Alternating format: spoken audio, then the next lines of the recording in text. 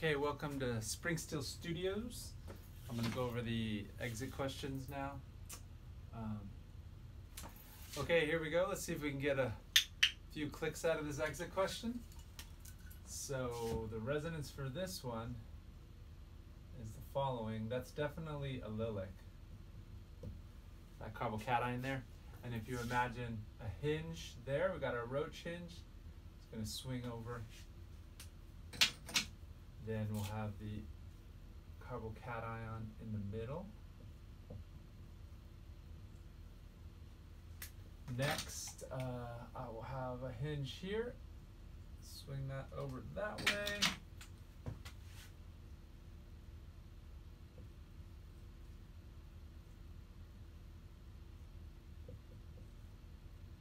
To give that. So is that correct? It is. And let's talk a little bit about it. This particular one is a primary allylic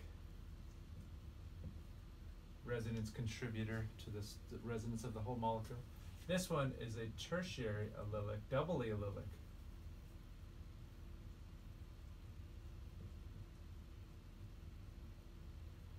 And then the final one is a primary.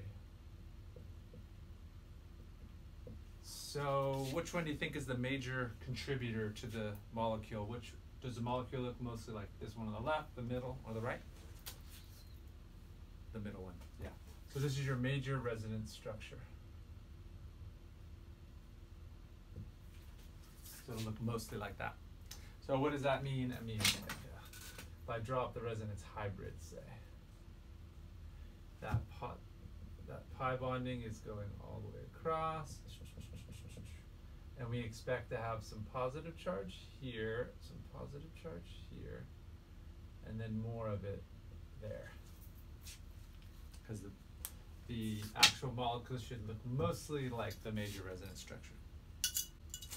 All right, does that sound good? Yes. Next up, some resonance for the radical.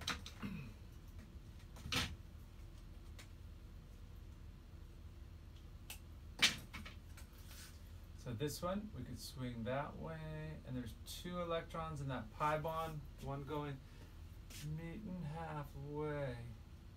That one there. So we get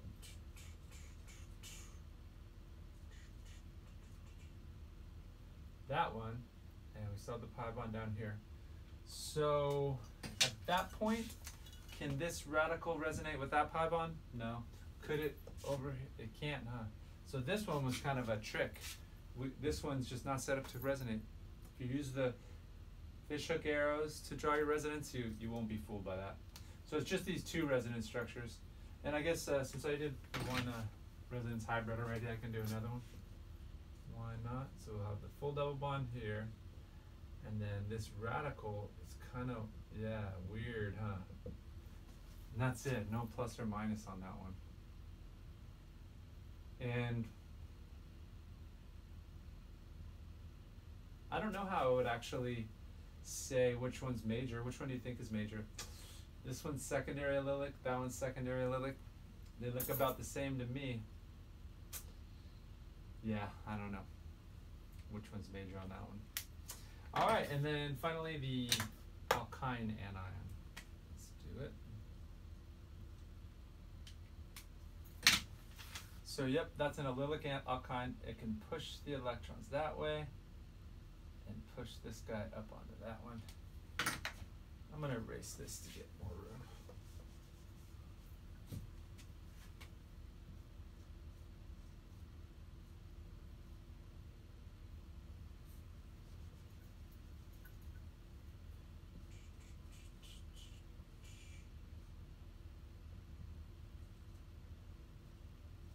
I got that one. And I'll keep going.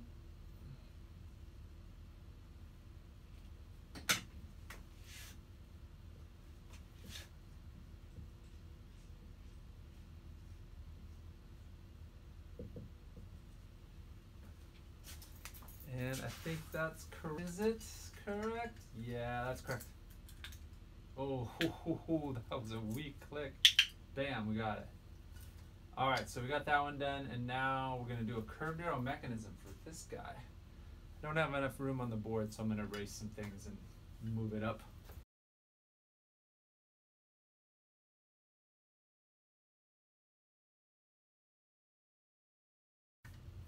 Okay, here's the MBS allylic bromination mechanism. I did say in lecture that you don't have to know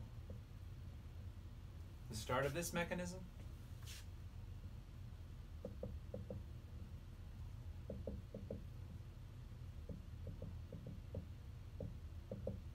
And I stand by that. I won't ask you that. But I might as well show it. We got some time here. So I said there'd be trace amounts of HBr in the solution of NBS and carbon tetrachloride. And this NBS here,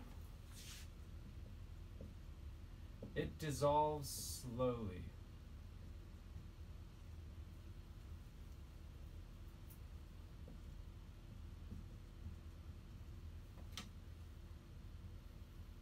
In carbon tetrachloride. So because it dissolves slowly, there's not a lot of it to react to make bromine, which we need in a low concentration. So since it slowly dissolves, it slowly makes bromine, so you get a real low continuous concentration of bromine being made. So how does that work? It's not too bad, actually. The interesting thing, we're going to see a lot of this, is to think about a molecule like this and decide which is the most basic part. Well, we know we have a strong acid, so acidic conditions, we think it's going to protonate something. Should we have it protonate the bromide? I'm hoping you think no. And then the nitrogen versus the oxygen. Nitrogen is usually more electronegative than oxygen. I'm sorry.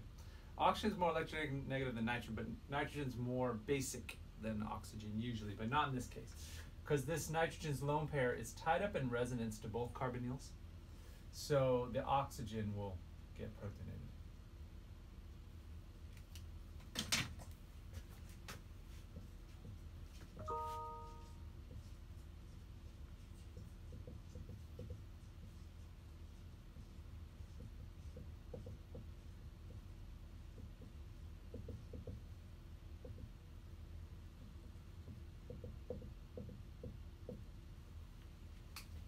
Okay, so besides the fact that the nitrogen's lone pairs are tied up in resonance, if I protonate the oxygen, either one, the product will have resonance.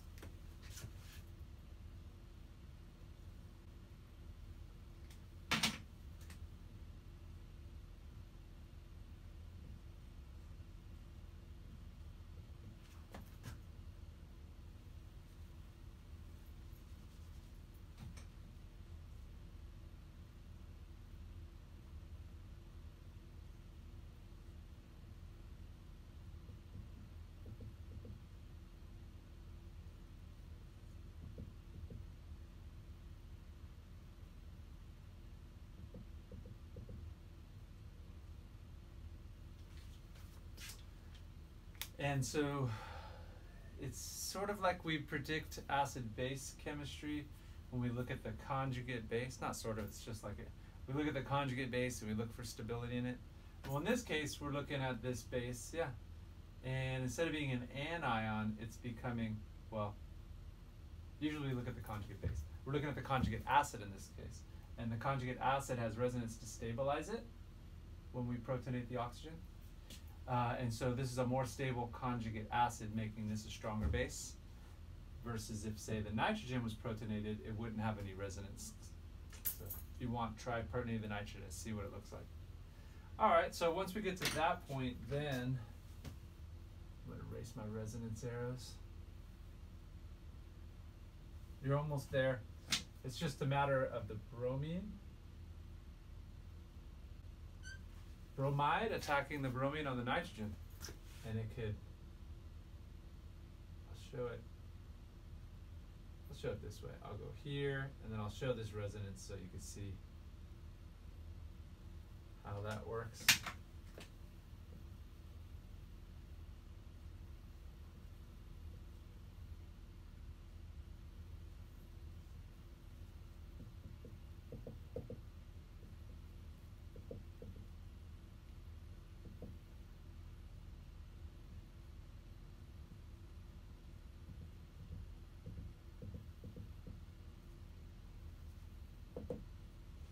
Alright, so see you had a positive charge on this, now no charge.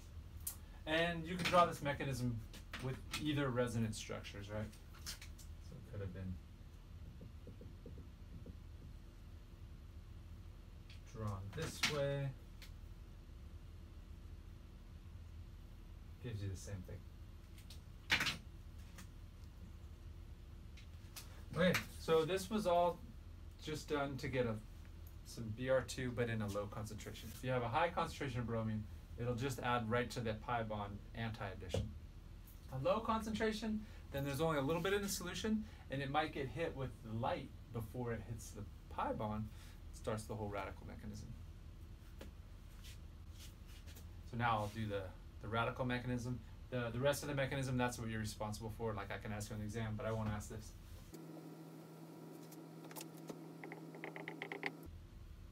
Okay, so we have this low concentration of bromine that before it runs into a pi bond, it might get hit with a photon of light, breaking it apart. So this is and here we go. This is an initiation step. No radicals to radicals. We initiate the process. Then our alkene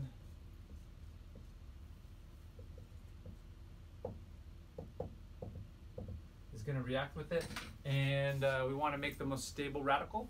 So we have some secondary carbons, some vinyl carbons, and a tertiary allylic carbon. That's where it's going to go, tertiary allylic.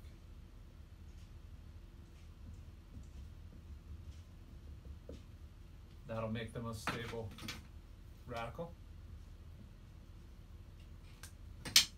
So here we go. Can you meet me halfway? I'm singing that too good. That might actually get me like YouTube restrictions for copyrights. Let's see. Fergie's gonna be knocking on my door. Yeah, let's call that that.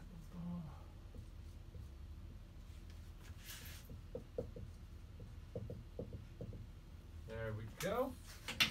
So we had a radical, bromine radical. We made a carbon radical. This is a propagation. And this carbon radical has resonance.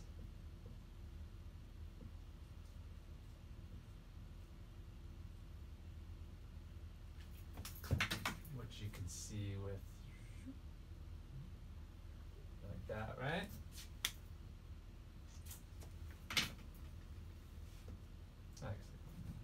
All right, so let's get on to the next propagation step. We can do it for each of those. I'll do it with the first one first.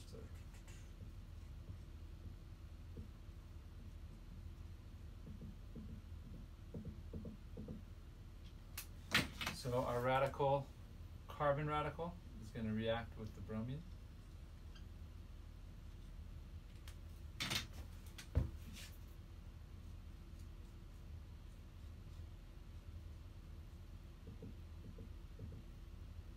And that didn't create a stereocenter. It's the same around the ring. But it did start as a carbon radical, one radical on this reactant side, and bromine radical, radical, radical, propagation.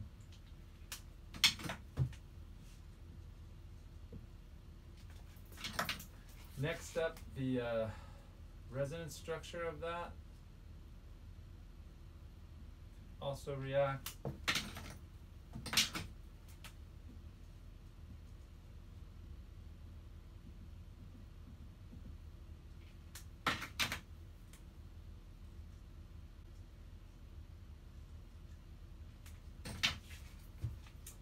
Make the other alkene, brominated alkene.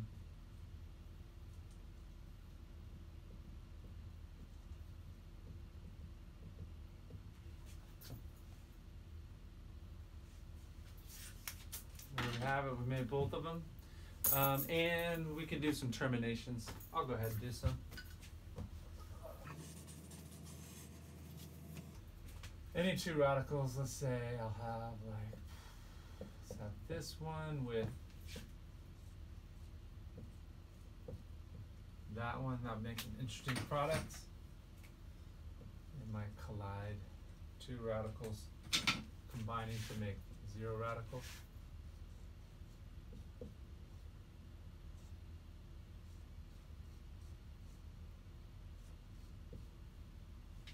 Did I create a stereocenter? No. Yep, I think that's it. Maybe I should double check though. Let's go 1, 2, 3 carbons off the ring on both sides. 1, 2, 3, 1, 2, 3. Yeah, that looks right. Or you can just do draw 2 bromines coming together, anything simple like that.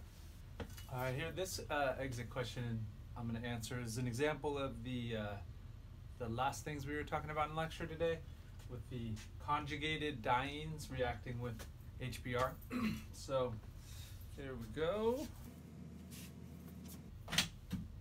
The key thing with these is to just work out the mechanism, like I've been saying forever.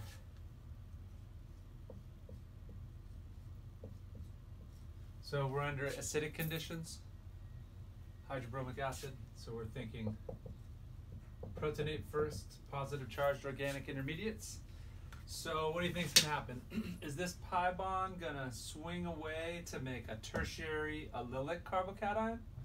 Or is the pi bond going to open that way and make a secondary carbocation that's not allylic, no resonance? It's going to definitely make the tertiary, so swing it open this way.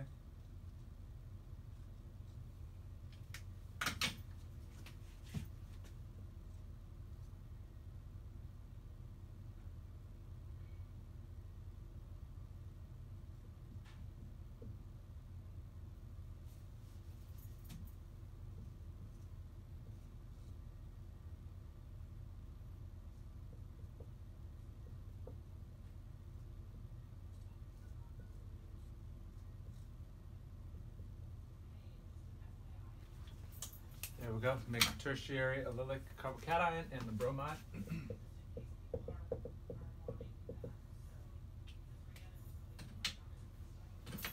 And this, of course, has resonance.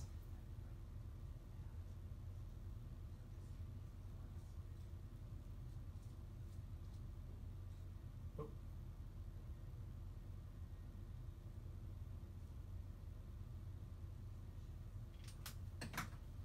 This occurs hinge right here to there.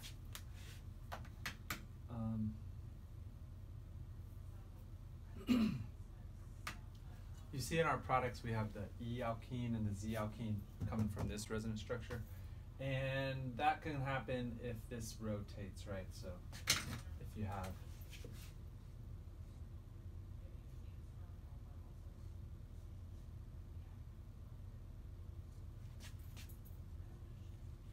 that right there, this is just a rotation of that bond. It could happen before too.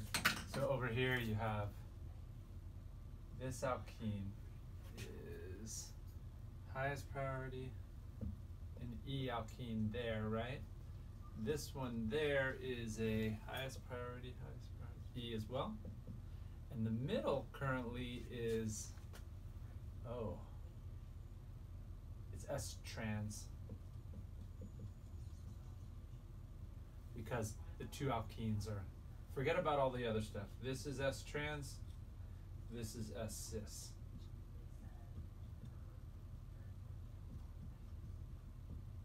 Okay, so this is in equilibrium with its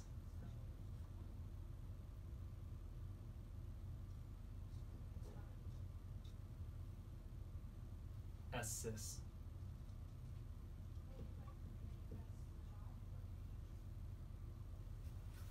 All right, so I'm gonna erase this to have room to finish off the mechanism. You can see, hopefully you see it's almost done. Just bromide adding to the carbocations. Oh, I'll finish up the resonance for this guy too.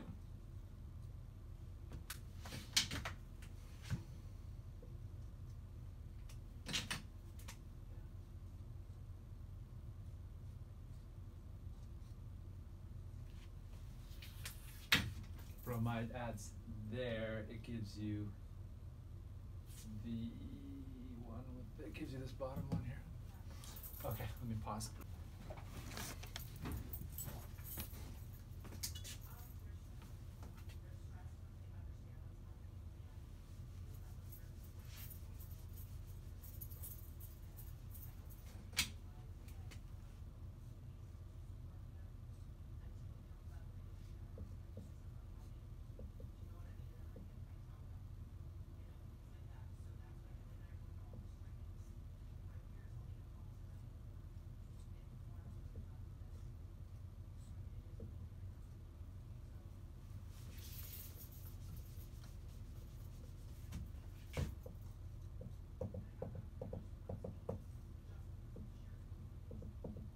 All right, I redrew this, so the bromide now can just come onto that carbocation, like an SN1.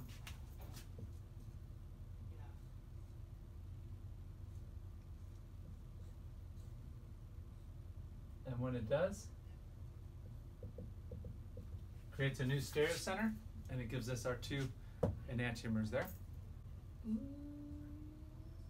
Could our pi bond switch around too?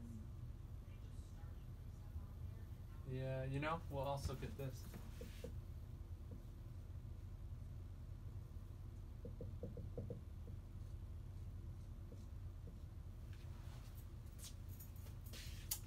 Because this guy, well, yeah, I'm not gonna say we don't get it. Let's not, I don't know if we're gonna get much of that. Because it has a full half pi bond. This, I'm thinking about this rotating as the carbocation. It won't rotate as the full pi bond, but as this resonance structure. You can see it's got half single bond, half double bond. But I think it's not gonna rotate enough, so I think we're gonna forget about that one, just that one. And then this one here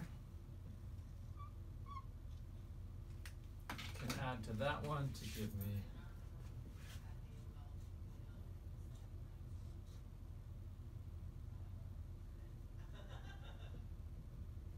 one of the secondary bromides, this one being the higher priority. This is the E alkene, this one.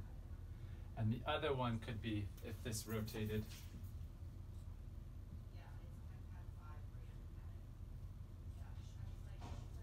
and I'm fine with rotating that from the S trans, could have been S cis, and the carbocation's right there then. Your bromide comes in.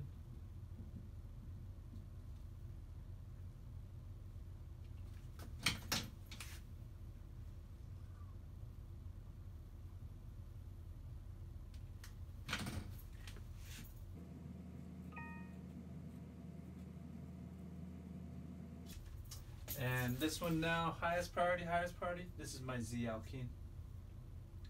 Done.